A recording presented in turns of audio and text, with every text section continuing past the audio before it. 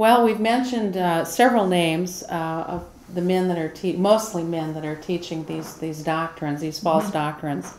Another one that I want to mention is Paul McGuire. Paul McGuire has written quite a few articles for News with Views, and he was recently been invited to a couple of the last conferences dealing with these Nephilim teachings. And I was greatly disturbed when I read his writings because, again, he's writing for very conservative evangelical publication, but a lot of his teachings are really New Age. Yes, he very much incorporates New Age into the fourth dimension teaching, something that Paul Yonggi Cho wrote a book in the 70s. Right. That was a heretical book dealing with this fourth dimension and how we can somehow learn to access power and information, learning these keys to sort of tap into this power and be supernatural. Empowered. Exactly. Yes. And the fact that they're all of these ideas, each individual has their own ideas that they add on to the main tenets. And so then it kind of grows and morphs and gets more and more grotesque as far as eschatology goes. Another man that is very prominent in these circles would be Doug Woodward. And Doug Woodward, I've actually had contact with him. He was a very polite man to, in the email communication that we had.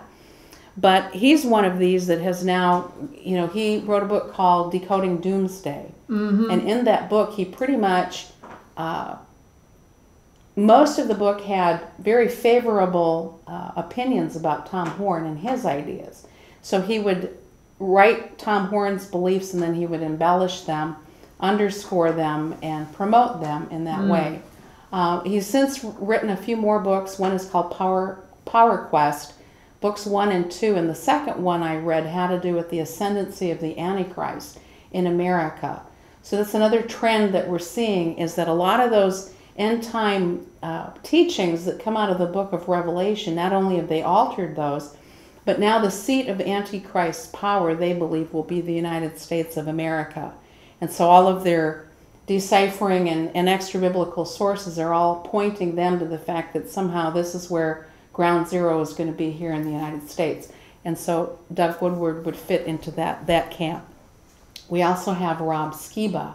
Rob Skiba is he's an actor. He is a videographer. He's a filmmaker. One of his series is called Seed, the series. His most recent book is called The Archon Invasion. And of course, this is all dealing with false Nephilim eschatology. Not to mention a twisting of the word archon. Exactly.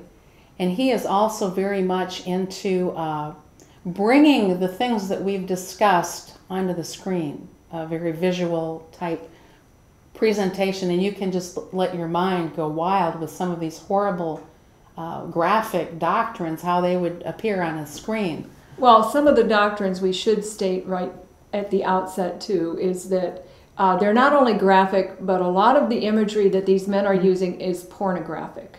Yes. It's very, very vulgar and disgusting, and it should not be shown on film. It shouldn't even be read. Christians should not even be talking or discussing about these things. That ties into why not, because that's the seedbed of idolatry. What I put in my mind, especially when it pertains to prayer, scripture, I'm feeding off of something very ugly and dark, and it's coloring my perception of everything, and it's something that we shouldn't even, because once those images are there, it's nearly impossible to erase them once they're embedded into your thoughts. That's true. Very seductive and powerful imagery, yes. And Rob Skiba is also, he's written The Babylon Rising. He's got a whole series. I believe they started out as blog articles, and then they kind of grew and grew, and then he decided to break them down and write separate books out of them. Every single one of the books goes headlong into the occult. Rudolf Steiner, he quotes very extensively. The Egyptian Book of the Dead, that should be a no-brainer. That I was told that the Egyptian Book of the Dead was one of the worst occult sources, and that's when I was in the New Age movement. I was told not to read that book.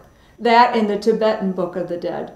So you combine all of these extra biblical sources, the occult, and you marry that to bits and pieces of the scripture, and you come up with something really horrifying. Yes. Something very untrue. So Rob Skiba is an up-and-comer.